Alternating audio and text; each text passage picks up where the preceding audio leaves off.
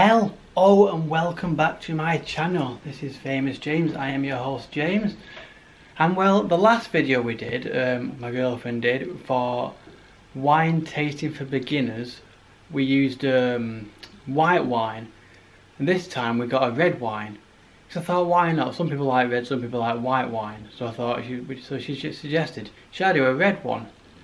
So that's what she's going to do, because she did talk a little bit about redding, the tannins in red wine in the last video, so I thought I'd give you something extra, and you know, why not? But if you haven't already, don't forget to subscribe, click the notification bell, comment, and more importantly like, and also check out my other videos as well, because there's lots to come. There's going to be skiing videos soon, motorbike videos, car videos, all that type of stuff. But without further ado, here is again my girlfriend with her wine knowledge. Hello, I'm Charlotte, James's girlfriend, and I'll show you how to taste red wine today.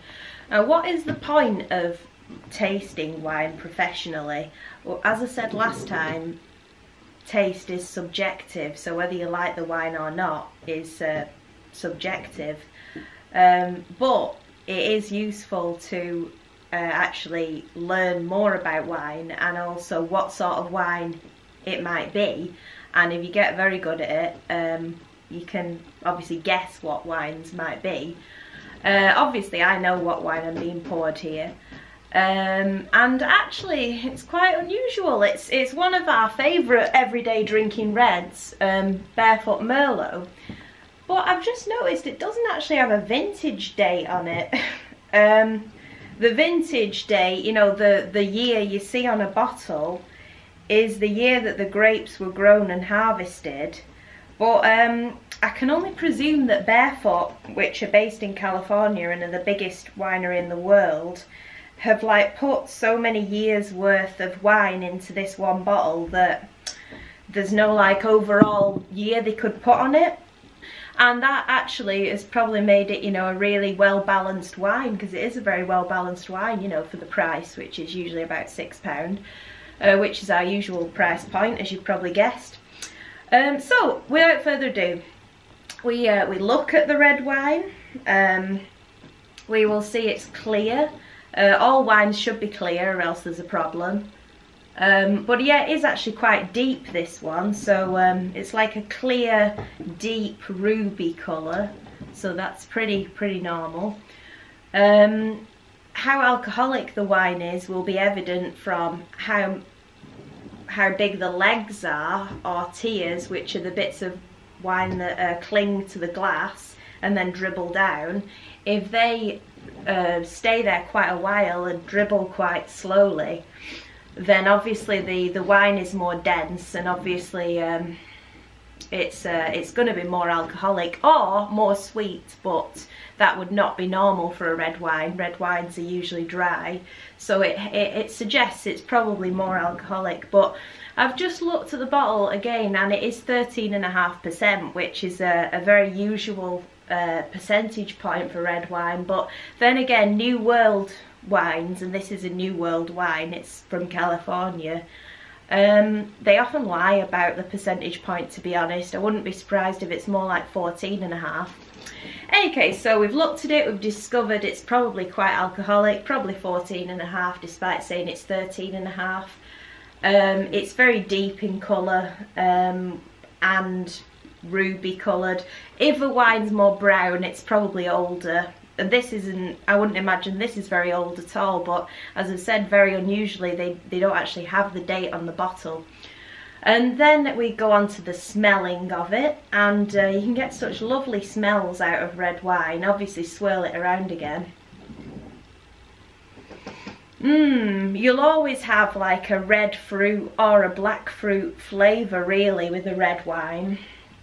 And you can, judging from past experience and what fruits you happen to have eaten yourself, and I do recommend you try as many red and black fruits as possible, you will then be able to think in your mind, what does this actually smell like? So, you know, definitely blackberry and plum are evident here, two distinct smells, but there is also sort of jammy fruit smell. It's not like a fresh fruit, it's kind of more sweet and jammy, which some people look down on, but I don't think there's anything up with a bit of jamminess. Also, incidentally, if you put wine on the radiator, you will make it nice and, you know, warm. And I personally see nothing up with that either, provided you don't heat it up too much. We actually sit the red wine quite near the radiator because the colder the red wine, the more harsh the tannins will be, and, you know, it'll be a bit more difficult to drink, especially without food. But yeah, generally this is a very approachable, very jammy, almost Ribena-y wine really. But you can actually smell the oak, but judging from the price point of the wine and the fact it's from America, I wouldn't expect it to have been in barrels.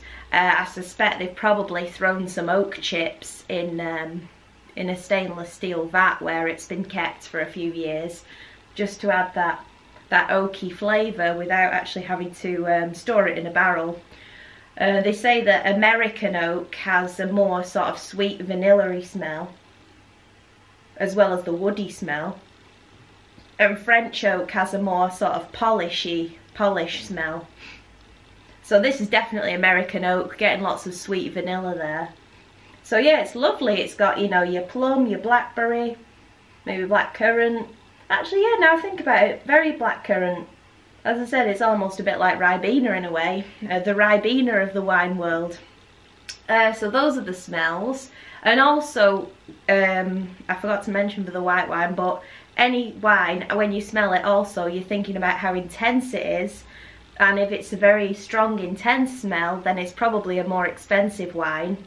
Or it just happens to, you know, be a quite good wine despite being quite cheap like this one, because it's, you know, it's got lots of, you know, really nice aromas that are quite strong.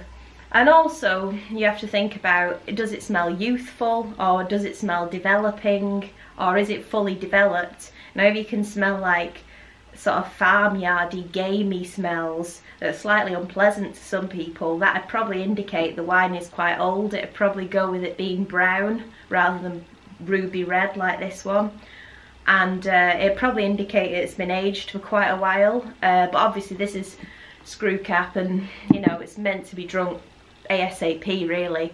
I'll get onto that some other time about aging wine, but no farmyardy smells on this, which they would be a cause for concern if it had any. It's just straight up fruit smell, so I'd say it's youthful or perhaps developing, because if you can smell oak, it has developed for a while, but it may not have had the oak chips in it for that long.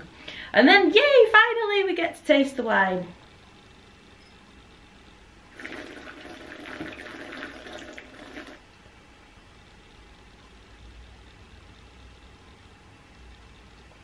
Really slurp the wine to get the air into it, get the flavours out.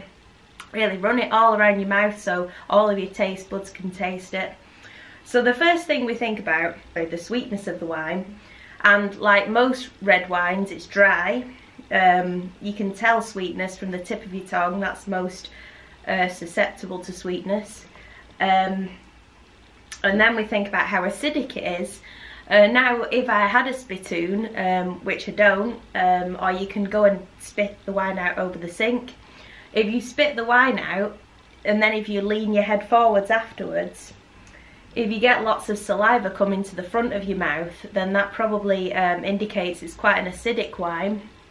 Red wines usually not quite as acidic as white wines, and I don't think this one's very acidic because you're not getting lots of saliva in the mouth.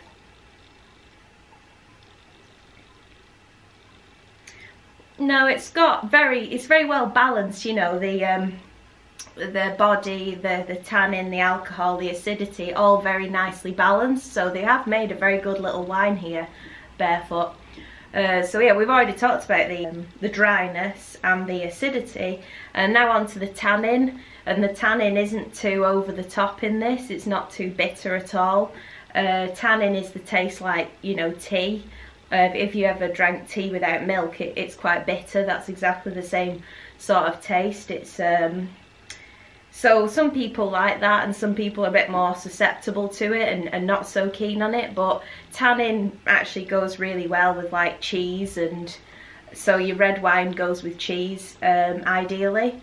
But this wine has quite soft tannins, which probably means that the grape skins didn't have too much contact with the wine for too long a period, because the tannin is from the grape skins. And they've probably done that deliberately, so one can just, you know, glug this on the sofa while watching TV one night, you know, rather than enjoy it with cheese, you know, as a fine wine or whatever.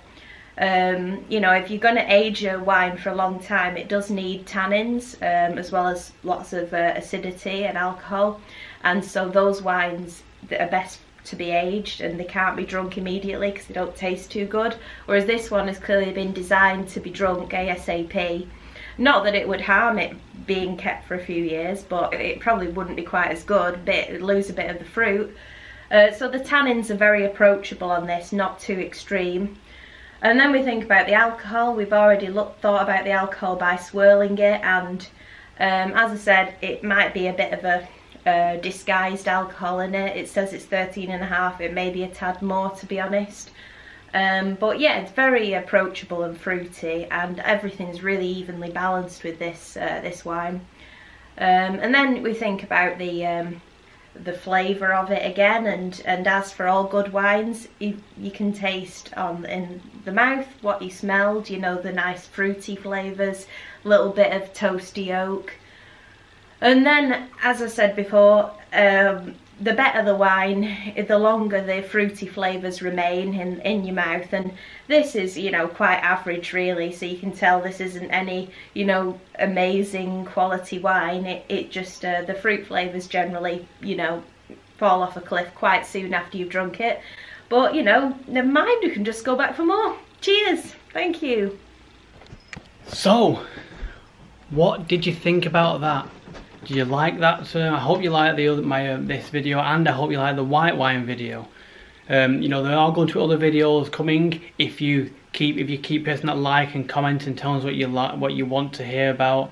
If you disagree with it, express why you disagree with it, what your thoughts on it, what you got out of the video, what you got out of the wine. If there's a wine you think we should taste, or I should say, if you think Charlotte should taste a different kind of wine that's similar, or you'd like her opinion on it. At the end of the day, this is about the community and the wine lovers, basically. So anyway, as I said before, hope you like this video. Give it a like, don't forget to subscribe, click notification bell, and more importantly, enjoy the videos. And we'll all see you very, very soon. Bye bye.